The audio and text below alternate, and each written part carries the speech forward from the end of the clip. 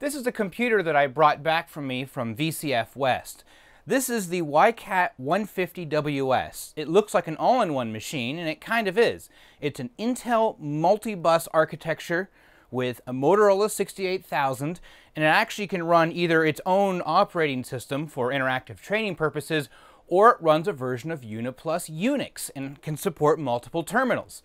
As you can see right now, the display on it's a little freaky. It has this weird bastardized text terminal that's built into it, and that's what's called its video display. I'm going to deal with that at a future date because right now I can't even use the terminal because the keyboard's giving me grief. And as you've probably noticed here already, the keyboard is dismantled and sitting in front of me here. It does work, however, even though the display here is flashing and giving grid lines. I'm pretty sure it's a problem with the display controller for this here. If I were actually to touch the conductive pads on the unit, you might actually be able to see it is entering text, but it seems to be acting somewhat erratic for me typing like this. Like, why is this light turning on and off? That is actually the caps lock light over there. It should not be working when I push any of these other buttons. And one of the reasons is because I'm not actually closing the contacts on this like it's expecting to. With most keyboards, you have some sort of switch, a carbon pad that touches a set of traces, some sort of spring technology, so little tiny like leaf contacts. This is manufactured by a company called Keytronic. Keytronic came to fame by being incredibly cheap. Instead of having a physical switch mechanism, they were instead using a foam puck with a semiconductive pad on it. In reality, it's not conductive at all. I have an example of one of these pads just sitting over here in the corner. And if I grab my multimeter, the pad itself is not actually conductive. There's no beep. And yes, it is in continuity mode. Yes, of course, the contact that it touches is conductive, but it still needs that connection to close somehow.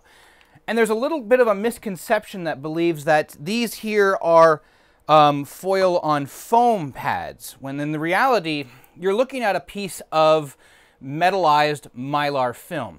The back side, which is actually against the foam, may actually be the electrically conductive side, but the side facing out is essentially laminated over, so it's actually never a metal contact. And yet, when I push the caps lock button with this pad on my finger, the light turns on. It turns off. And when I type any of these other buttons here, which previously were causing the caps lock light to erroneously turn on, I am having stuff entered on the screen. I should be. Yes, I am. It's not actually registering anymore that the caps lock is being pushed by accident. It really wants a specific type of pad in order for these keyboards to work. Which is fun to say that making a product that uses an open cell foam doesn't hold up to time all that well. Here, let me turn this machine off. There we go.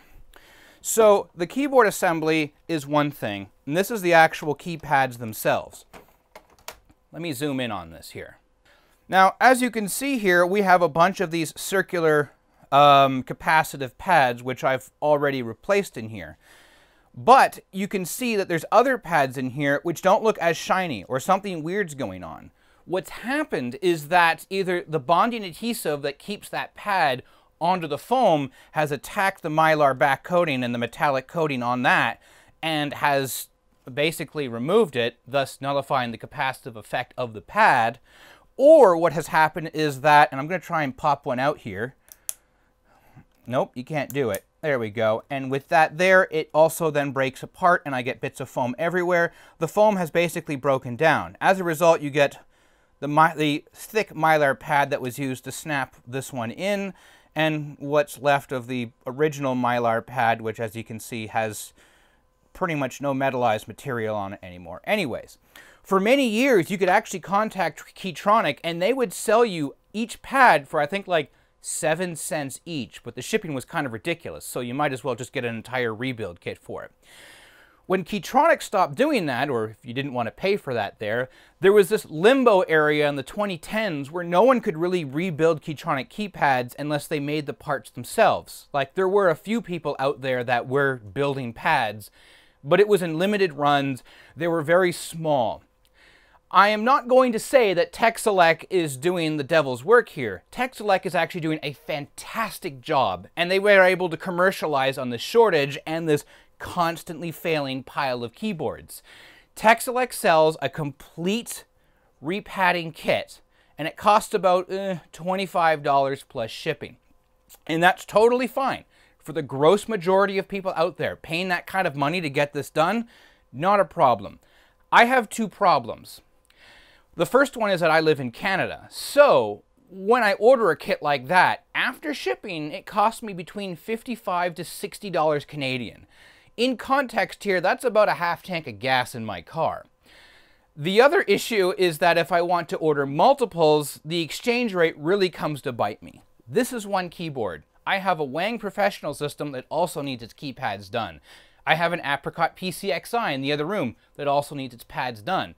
There's at least 5 other machines I have in my collection that are just queued up to get their pads replaced. I would be looking at, if I were to buy exclusively from Texelec, I'd be looking at paying around $200 just for pads. I cannot see that as a financially viable option for me. I'm known to be quite frugal in that regard. However, I've made pads before. In fact, back in 2014, 2015, I was making pads for my Apple Lisa, and at that time I was able to develop a process which allowed me to make significant quantities of pads.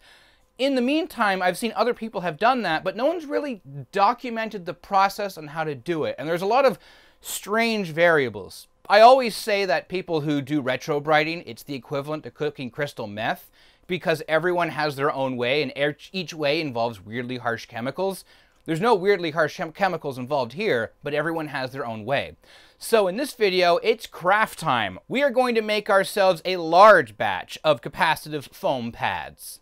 Now, for us to start making these pads, there are a couple materials that we're going to require.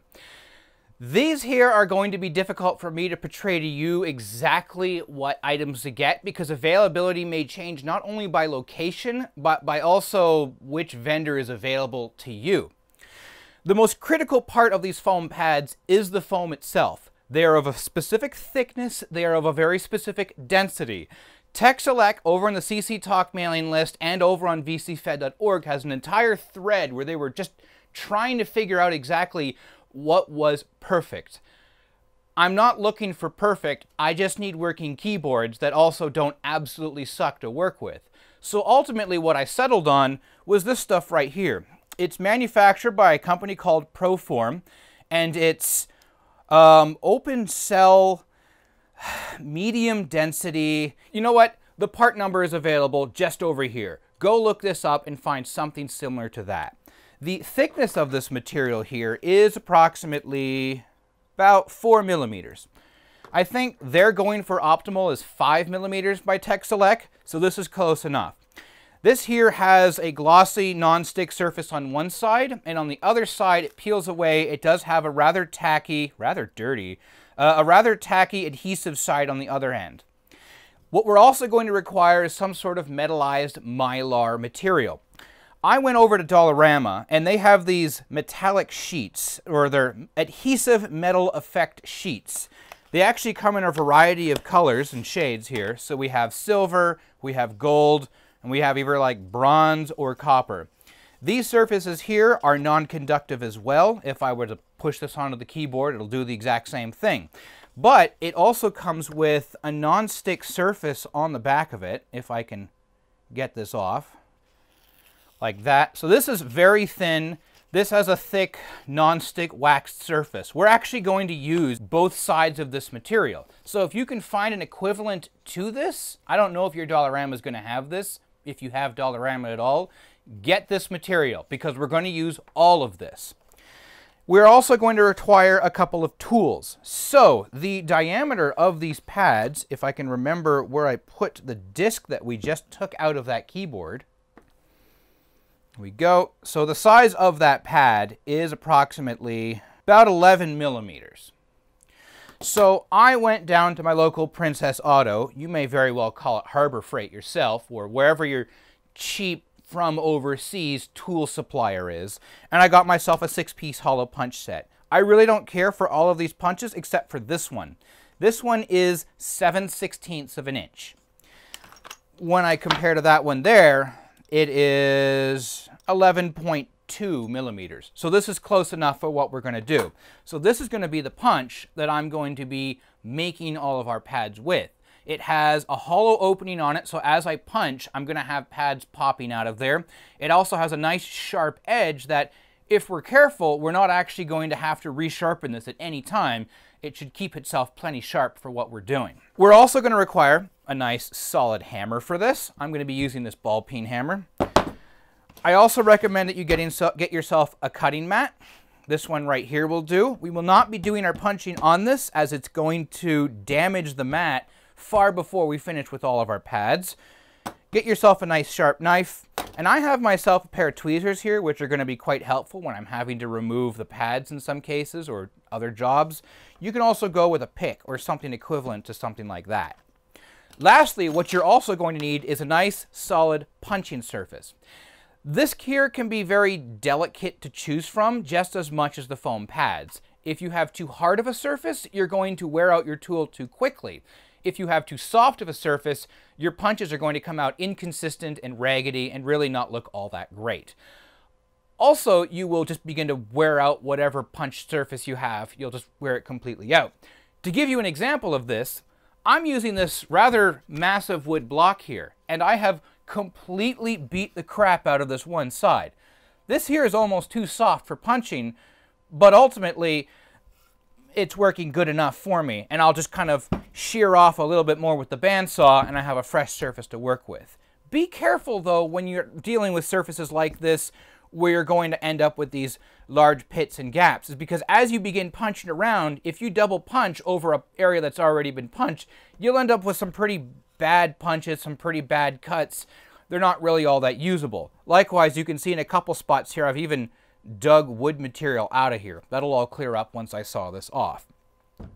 That is also in mind here that we're not dealing with a commercial or industrial operation. We could use a die punching system. We could use any number of more precise punching devices to make all of these pads. Honestly, my goal here was to be able to manufacture these at home with tools that I can readily get. Even though we're going to produce a lot of pads, we also can produce a lot of, well, not usable pads. Anyways, the first thing we have to do before we can make any pads is actually manufacture the strips or the sandwich that is going to make up our core material. So first, let's start off by grabbing ourselves a sheet of our Mylar material here. You don't necessarily need to be using the cutting board yet. I'm just going to place it on top of here, and we shall start off by peeling the wax paper off the back. Don't tear it, don't damage it, please. Also, I do recommend that you have nice clean hands when you're doing this, because you will have to grab it. You will have to try quite valiantly to prevent it from curling or folding onto itself. You may also have to fight with yourself to get the damn thing separated from your fingers. There we go. And now I'm going to take my foam tape, and the non-adhesive side I am going to lay down onto the strip. You know what? That's a pretty ugly piece right there. Let's cut that off. There. Stick that to me for the moment. That's easy enough. So I'll take our roll, clear everything away from over here, and then I'm just going to lay it down close to the edge. And I have a hair that's stuck up there. Now I'll take my knife, and I'll just cut that off. Where are these hairs coming from? There we go. And I'll take our next strip here, trying to do as squarely as possible, and lay it down. Rinse and repeat. You may flip it over from time to time to see if you have these wrinkles that are going to be developing here. If that's the case, because it's such a loose adhesive bond right now, I can just go back and just reapply that. and that helps clean it up a lot. Same goes if I accidentally like slap this down where I don't want it, that's fine. Just carefully peel it away. This is not a, it's not a high-tech material yet. And the last piece here, I'm using 1.5" foam. You may get it in 1" or 2" foam. And I'm not actually going to make it all the way here. That doesn't matter. That's still a lot of punchable material that we can get out of here. There we go. So I can slice that off. Whoops. And it may stick to your hand. Again, that's fine. Just stick it back down again. I'll take our excess foam and I'll set this off to the side. If I want to do multiple runs at this, I'm just going to do one sheet at a time. Then go with your knife, and between each strip of foam, cut it off. Cut it off.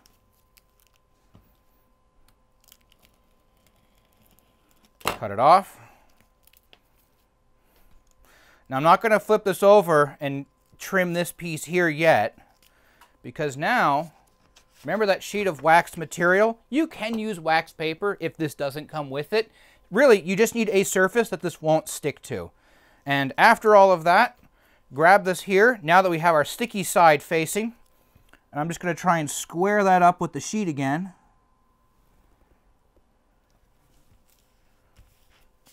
And lay it back down.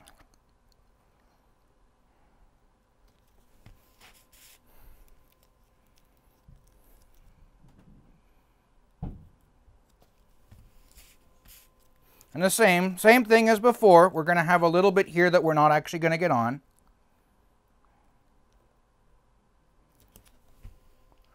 There. And now we can go back, cut off our excess material here, so I don't end up with a sticky mess constantly fighting me the whole way. Come on. There we go. Stick that to me. And now we can cut along here and release our material, which is ready for punching. The reason I'm doing this in steps here, applying one side, cutting it, flipping it over, applying it, and then cutting it again, is that once you have these all assembled, good luck trying to find the separating points between the pads without really having to work to find it. This just makes it that little bit easier. So I now have 2, 3, 3.5 pieces. In theory, I should be able to get 26 pads punched from this piece of material right here. Really, for this one here, any extra pieces, that's fantastic. So let's get ahead with the punching on this here. Like I've mentioned before, this is already pretty heavily punched, so I'll just flip it over to another side here, and I'll start punching away. For that, take your tool with your foil side facing up. I'll put it in, I'll press it down, I'll grab my hammer, and it should be just 2 taps. There we go. And then I'll give the tool a little bit of a twist, and the pad comes right out. And I'm just going to force this one out here. Let's take a look at this. So this pad here is very clean. It's got a nice circle applied to it. I still have the wax paper that's applied to the back of it as well. It does, however, look a little bit crunched. So what happens is that a little bit of the adhesive material that's used to hold everything together will kind of hold the foam together. What I've found is that while you're punching, it will just naturally spring itself back apart and it'll never be a problem again. Sometimes, however, you have to go in with your fingers and just persuade the foam back apart. And then I'll throw that back into a pile and I'll continue punching on. Another thing, however, is that depending on the surface I'm punching on, that will also adversely affect how my punches are being done. I want to be able to get my punches straight on with enough pressure that's transferring through the material and to the block. But the block itself also has to be nice and properly supported. When I punch these, I actually like to sit on the floor. A concrete floor, or something resembling a very, very, very hard surface, means the block itself isn't going to transfer downwards. The wooden table that I usually do my videos on seems like a nice solid surface, but in reality, even under high-speed camera, we can see there's a lot of movement underneath, which is just simply lost energy that could be used to make a much faster, sharper, cleaner punch. Speaking of sharp, eventually you will get gumming up to happen on the ends of your punching tool. What I recommend for that is some sort of degumming agent. WD-40 of all things works really well. So I keep a can of that, and I keep a rag also nearby as well. And so when I start to run into weird ragginess with my pads, I can just simply clean the tool and continue back off where I was. After about 15 to 25 minutes, you're going to end up with what you see here. A pile of pads that you've punched out and the core that's left over from the material that you've punched out as well. So let's do a count on here to see how well I did. There's lots of meat left here, but honestly, for the sake of a demonstration, I wasn't going to be too cocky and try and make them nice and close together. 1, 2, 3, 4, 5, 6, 7, 8, 9, 10, 11, 12 times 2, 24, then per strip of that. And for this extra piece here, 1, 2, 3, 4, 5, 6, 7, 8, 9, 10, 11, 12, 13, 14, 15, 16, 17. So that would be, let me pull out a calculator for this one here. 24 times 3 plus 7, 17. We made 89 pads. So that's almost the whole keyboard right there. So that was easy enough. And we still have lots more foam, and we still have lots more Mylar material to work with here. So I'll just simply do it again, and I'll definitely have enough here, if not more, to get one keyboard done. And it only takes me like, what, 45 minutes? Like, it may be a waste of time to you, but for me, whatever. I'm just going to sit there and, like a factory, just hammer these things out. Now, that isn't to say that every single pad that you're going to make is going to be absolutely perfect like all of these pads. You will always have defective pads. Here are a couple of examples that I've gotten. This one here, well, as you saw there, the foil just fell off on my finger. So this one here delaminated before we were able to get it done. This can be the result of a sticky tool, which just simply rips off the Mylar before it's ready. I also have a couple here where you can see you have ragged edges. The ragged edges here are the result of either the tools getting dull on one side or I didn't cleanly punch it on one side. You have to punch it straight. Now, just because you punch it straight on sometimes doesn't mean also that your tooling's going in straight. This pad here looks absolutely fantastic, yet when you look at it from the side, it's diagonal. So when you put that back into the keyboard, it may be centered in that key, but it's actually going to be rubbing up against the side of it. That can be susceptible then to jams, or it could even peel the Mylar material off. And then you come into comical instances like this, where as you can see, it just, like, it never actually punched here, it just pulled at the material. This here is junk. This is no good. What I've found is that it really does matter where you punch, how you punch, and what materials you use. Using that wooden block there with the foil facing up, I'm finding I can typically get about 85 to 80% of all these strips here to be actually good pads. The rest of them have little tiny flaws or defects I don't want to deal with. But because I'm going to do several runs of this, it doesn't matter. It just disappears into the rest of the run. And I'll have more than enough pads now, not only for this keyboard, but for other keyboards as well. So now that we have our pads punched out, we can put them back into the keyboard. Now, I have this nice little tray here. Let's get rid of that now. And what I like to do here is that I'll pre-grade all of these and I'll find my bad pads. So what you see here is already done. For you, you could just simply, as you put the pads back in, just do a visual inspection and make sure they're good before you drop them in. Now, this is where the pick tool comes in very handy. I'm going to take a pad here, this one here for example. Can I push up the key underneath? There we go. And I'll dig it out, and I have to pop, there we go. There was a plastic disc that just rocketed off somewhere. That's my main complaint here, is that it is recommended, and I believe Texelec puts new hard plastic pads on the undersides of these. The idea is that that plastic pad clicks in here and that holds the whole pad together. But if you remember, we have an adhesive backing on these pads here. We just have them protected right now by that piece of wax paper. So once you clean the hole, make sure there's no foam dust in there, what I can do is just simply pull off that wax paper, which then leaves the adhesive behind. There we go.